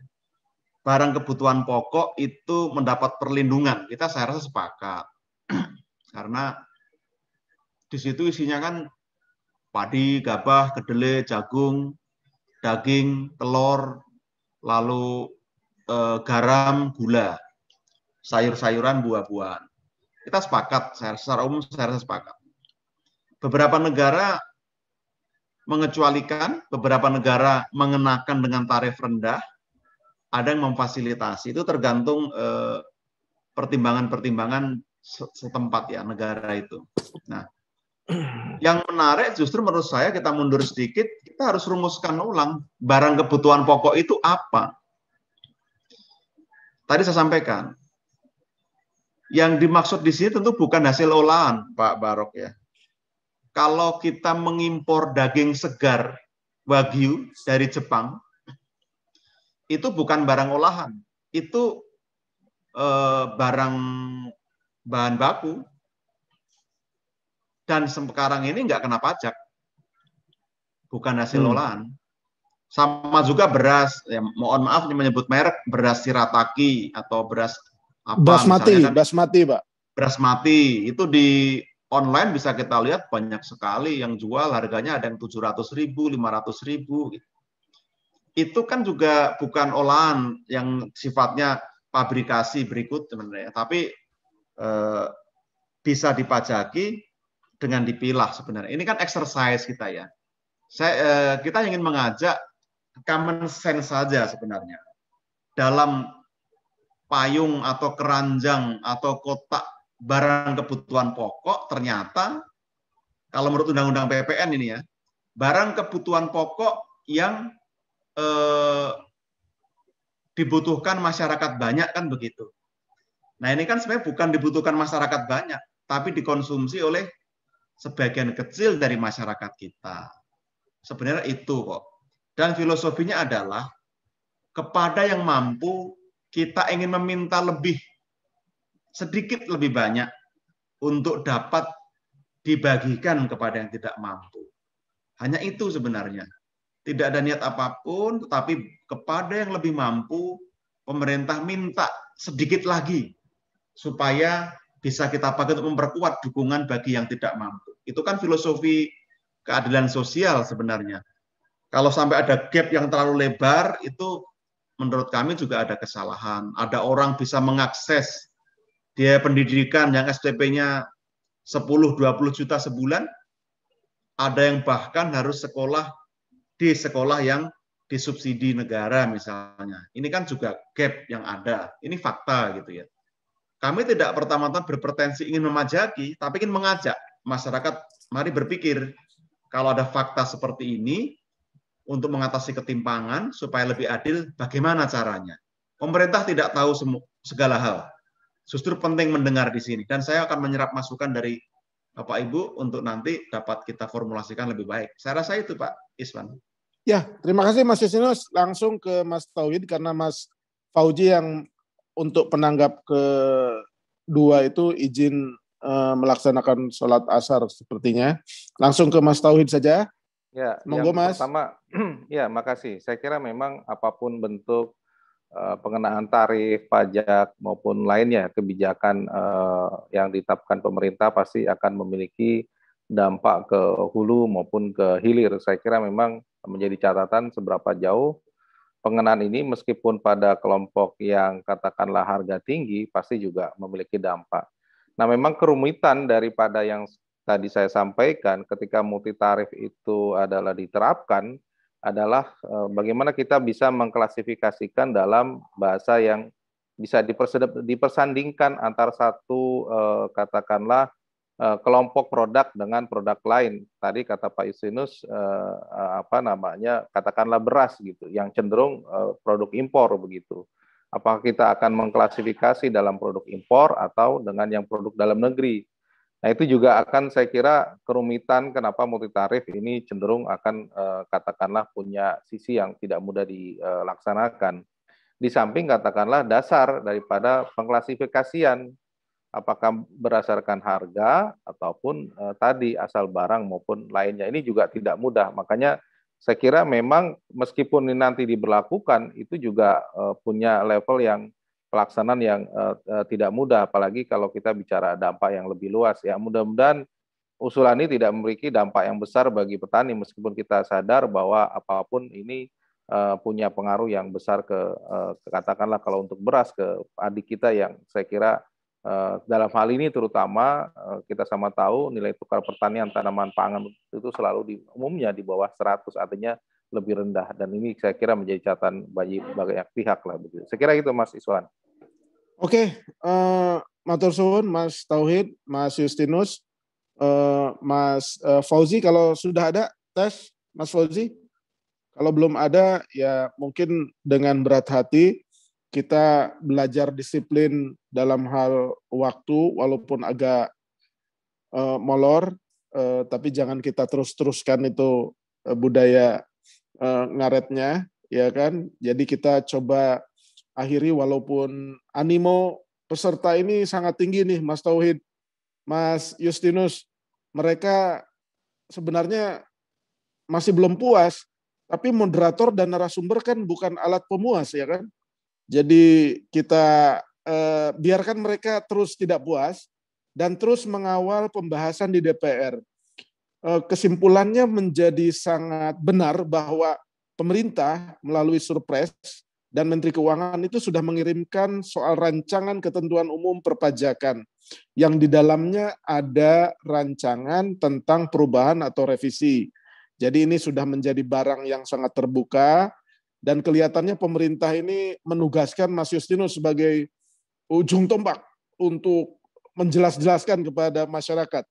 Jadi tolong dipahami Mas Justinus ya dan didengarkan suara masyarakat sehingga Mas Justinus juga bisa menyampaikan kepada Ibu Menteri Keuangan. Kebetulan Ibu Menteri Keuangan tuh memberikan surat rekomendasi ke saya tuh waktu ambil S2 di Kanada. Salam hormat buat beliau. Mas Justinus. Mas Tauhid terima kasih. Jadi Mas Justinus, Mas Tauhid terima kasih. Teman-teman semua yang mengikuti diskusi ini semoga memiliki cara pandang yang lebih jernih dan lebih adil dalam melihat persoalan ini. Kembali lagi saya tegaskan, kita tidak sedang mencari siapa yang salah atau siapa yang benar. Dalam pengelolaan negara itu harus kita lihat apa sih yang sesungguhnya salah. Ya kan kalau salah, jika terjadi kesalahan dalam penetapan rezim pajak, ya kita perbaiki. Kalau yang sudah benar, ya kita tingkatkan kembali. Demikian, saya kira saya tidak berani menyimpulkan, biarkan teman-teman semua, tapi saya bersyukur ada 3 perspektif dari parlemen, dari pemerintah diwakili oleh Mas Justinus, dan juga dari gelandang penyerang, pengamat Tauhid, Mas Tauhid. Terima kasih Mas Tauhid, masukan-masukannya pasti akan sangat bermanfaat untuk edukasi di PPI ini. Terima kasih, mohon maaf jika dalam memandu acara ini saya mengeluarkan kata-kata yang tidak berkenan dari Bapak Ibu semua. Saya tutup dan sekaligus mengembalikan kepada panitia pelaksana. Sampai jumpa di tema yang lain, karena pajak ini kayaknya overlasting story nih. Karena setiap pemilu di negara barat itu pajak ini selalu seksi untuk dibahas. Dan memang pemerintah tidak perlu juga alergi kalau diserang oleh gelandang penyerang seperti Mas Tauhid, ya kan? Karena Mas Tauhid punya niat baik untuk mencintai Republik, Mas Justinus juga sama, mencintai Indonesia dan ingin lebih baik lagi ke depannya. Saya tutup dengan ucapan terima kasih saya lagi. Billahi taufik wal hidayah. Wassalamualaikum warahmatullahi wabarakatuh. Saya kembalikan kepada panitia pelaksana. Monggo. Terima kasih. Terima kasih Pak Iswan. Mas Tauhid, terima kasih. Yuk, makasih banyak Pak Fauzi, Mas terima kasih Monggo. semuanya. Pak Iswan, makasih. Ya, terima kasih. Saya kira demikian. Kita sama-sama live. Terima kasih kepada panitia pelaksana semuanya. Oke, mohon izin ya, Mas Iswan. Ya, Pak. Mohon izin, yuk, makasih. Assalamualaikum warahmatullahi wabarakatuh.